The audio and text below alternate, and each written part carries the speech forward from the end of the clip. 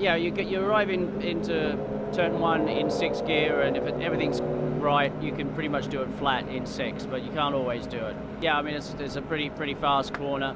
It wasn't too long ago we were down a couple of gears and try and get around there. Now, obviously, the cars have advanced so much in aerodynamics and tyre grip, you know, Michelin tyres and everything, just really quick.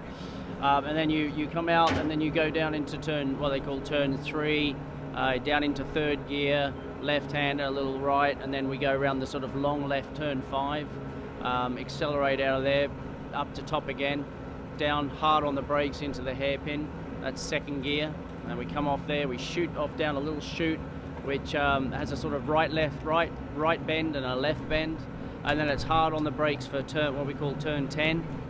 That's 3rd gear. It looks kind of tight, but you know, 3rd gear you can get through there pretty well.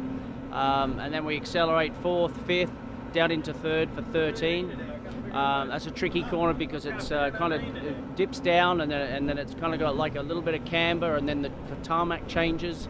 So tricky little corner, that one, but fun corner to go through. And then we go down the sort of back straight here. It's got 2 fast kinks which are flat out in top gear, 14, 15 and 16. And certainly today the track was very good there, and it's just super quick. 5th gear on entry, which we, you know, sometimes we have to go 4th, but it's been quite a lot of grip. So 5th gear, you can do 4th, but you know, 5th gear seems to run in there pretty smoothly. 5th, and then 4th for turn 16 onto the long back straight, which obviously is a really important corner to get through that corner quickly with a lot of speed, momentum, and get the power on, because you gain a lot of time down the straight. And then it's down into the last corner, turn 17, which is you know, like very bumpy in 17. On the brakes, not too heavy. You're down 2 gears in 4th, rotated in underneath the bridge, and the cars, you know, bouncing over the curve, over the actual bumps, because you know, this sort of concrete here is the same sort of concrete my dad raced in the 50s.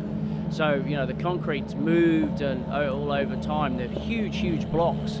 So you know, when you're going over the joins, you know, the car is really reacting. But it's 4th gear through that corner, and like it's quite a lot of G in the car and in your body, and you're shaking up and down, and then you come across the start finish line, and then you take the checkered flag.